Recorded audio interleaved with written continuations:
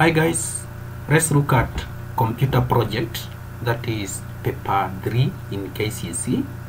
In my previous video, I took you through how to come up with Milestone 2, but there is no big deal if you can start with this video and then head to the next video. The URL or the link is just below this video.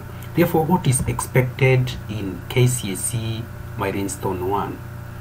In Milestone 1, first of all, you should know that it is 30 out of 100 marks, and the examiner will be in a position or will be interested in two parts: system analysis, which has 10 marks, and system design, totaling to 20 marks. In system analysis, it will be expected to go through or write about problem definition. You can write one paragraph or even one line. Then overview of existing manual system, and also the overview of the proposed system. On the other hand, you'll be going through the design tools: input design, table design, and output design individually. Therefore, let's go on. The first part that you're expected to write is the problem definition. And what is problem definition? This refers to the process of identifying the problem, understanding the problem, and finding out any challenges that may limit the solutions. Remember to use the current existing system, whether it's manual or computerized. Then we'll be expected to write something about a feasibility study. When we talk about a feasibility study, it is a study of the economical, legal, scheduling factors versus the success or the cost of the system. And therefore, we say feasibility study is an analysis that considers all of a project's relevant factors, including economical, technical, legal, scheduling considerations, to ascertain the likelihood of completing the project successfully. Therefore, basically, you have to talk about feasibility study in this session. Then we have an example of a problem definition. Here I will use Feather Youth group system, that is last year's project. And therefore, for this case, if you are told to come up with a problem definition, you can just write a statement like, there has been improvement in technology at higher rate compared to other previous years. This has drawn an idea in me to solve this problem of running, saving, and keeping of records in the Feather Youth group. And therefore, this paragraph next here is the key paragraph for the problem definition. This computerized system, that is Feather Youth group system, will computerize all transactions made, registering new members, running of money, deposit and saving, hence helping in a much better way of reducing the tedious work of entering the data in the basic manual way. Therefore, basically here, we are trying to identify the problem. The problem is that these guys get it tedious or even consume a lot of time to do member registration, to run the money, and also to save deposits. Therefore, your system will come to solve that. On the other hand, we can also look at the overview of the existing system. In most cases, I would advise you tend to think that the system that you are talking about as existing is manual, and therefore you want to computerize it. I computerize it. For this case, I have taken a sample of a manual banking system, and you want now to make it electronic. Therefore, you are coming up. You want to computerize a manual banking system, and therefore for that case, therefore you are likely to going to have a report to the management of your company on why the existing system needs to be changed, and also the cost effectiveness that come with it. System change because of various reasons, such as getting rid of bulky and stuffy files in your office by computerizing them. This saves you some space and reduces manpower. On the other hand, sometimes the response time is not up to standards. For example, an automatic teller machine, ATM, were introduced to reduce queuing in bank halls. This enabled banks to serve more customers in the same period, thus increasing profits and efficiency. That is saving on time. System change to capitalize on increasing profits. This change can reduce the wage bill by replacing people with machines. Therefore, basically, try to check on the manual system what are the advantages, what are the advantages of bringing a computerized system. For example, in my case study here, you can see there will be higher productivity, there will be a lot of space saved, and also manpower. Therefore, wages will go down. Then on the other hand, you can also talk about overview of the proposed system. Here, give the objectives. You can also give the advantages and disadvantages. But in most cases, since you want your computerized system to take effect, give the objectives and advantages. See the example below. Therefore, here I have an example of a hotel system. Therefore, my case study of overview of the proposed system, I will use a hotel system. And therefore, the study focuses on the automation of paper country in hotel management information system. And therefore, the paper country in is currently processing all business transactions manually that often resorts to tedious work in preparing management of information reports. In doing business transaction manually, chances are that accuracy and reliability have been sacrifices. And the suggested automated system would help make the work faster and easier with assurance that it can accurate output it will ensure that there is accurate output generated. It will help the management monitor all the hotel transactions like reservation of rooms, cancellation of rooms reservation, checking in, checking out, and ordering items. The said automation system would possess integrity and use friendly feature. Thus, in the process, would help minimize or eliminate the current manual system problem. Therefore, guys, here you can see how I have used a good example of a hotel system to explain the overview of the proposed system.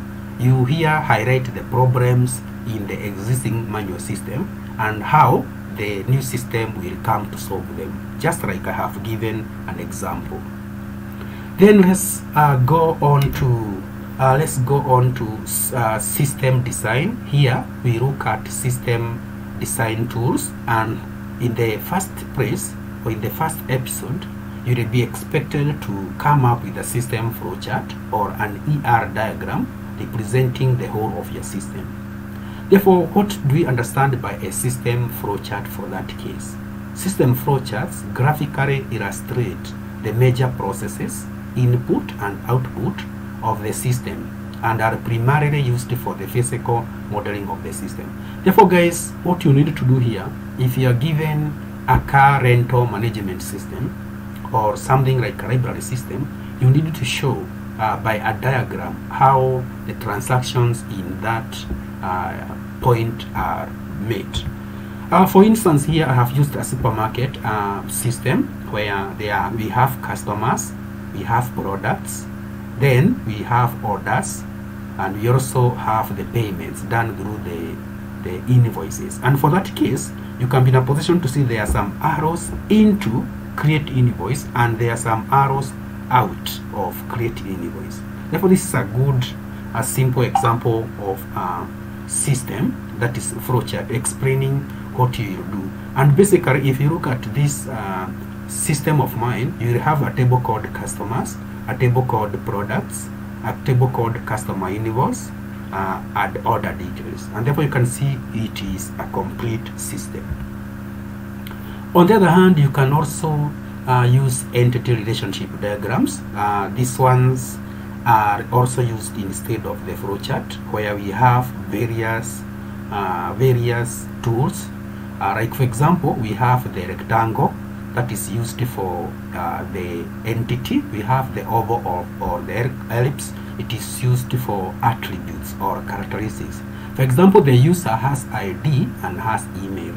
On the other hand, if you look at the shopping cart, it has subtotal, name, and the ID. On the other hand, the item has ID, it has name, it has a description and the price.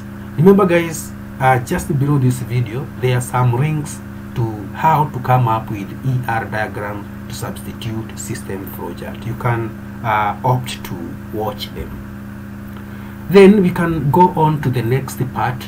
Guys, we have input design. Here input designs, we can talk about the forms, and because also we have the table designs. When you talk about the forms, you draw the forms using Microsoft Word.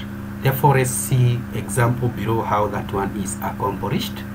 If you look at this guys here, this is a form, but you will understand it better if we head to this. Look at this. This is the real form in Microsoft Access. It has the location, telephone number, it has the group ID and the product's name. This form here should be drawn in this part here, in this juncture. Input design, you're supposed to draw using Microsoft Word, and therefore you can see this is a representation. This is a diagram drawn using Microsoft Word representing this. Therefore you can be in a position now to vividly understand. Therefore, first of all, you go to where you first of all draw the designs, then later on you implement them in Microsoft Access, just like I have done. I drew this using Microsoft Word, then I have done this using Microsoft Access. Then guys, we have table designs. Table designs, this is whereby if we go to this one, it will make you understand where this is a photo from Microsoft Access. Therefore you see we usually have the field name, we usually have the data type, and we usually have the field properties down there, and also we have the description. Remember, description is optional, and that is why I haven't considered putting it here. Guys, here we have a table called goods table, and also another table called order table. And if you are keen enough, you realize that we have the field name and data type, just like here in Microsoft Access. Therefore, in system design, you don't screenshot. I have just screenshot to make you understand better where I have gotten the field name, data type, and description.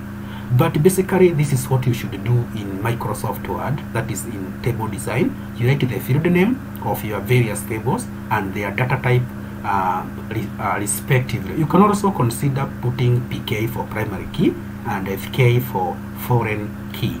Mark that, guys. Then we go to output designs. This is where you draw your reports. Output are reports, and therefore guys, you just draw your empty reports showing their structure, how you just come up with your report. For example, here we have the group name, group ID, group reader, group members, location, and goods. Basically, mark the terms. We have the input device, we have the input design, we have the output design, and also we have the table design. These ones are done in Milestone 1. Remember guys, we have another video. Just check the description zone here. You will see the link. I have done a video on Milestone 1 and Milestone 2, and therefore once you watch this video, you can also skip and go to Milestone 2. You can also download copies of various materials and projects from www.gichai.co.ke.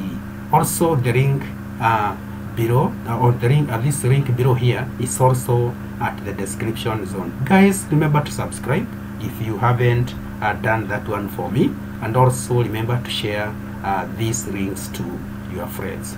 Thank you very much.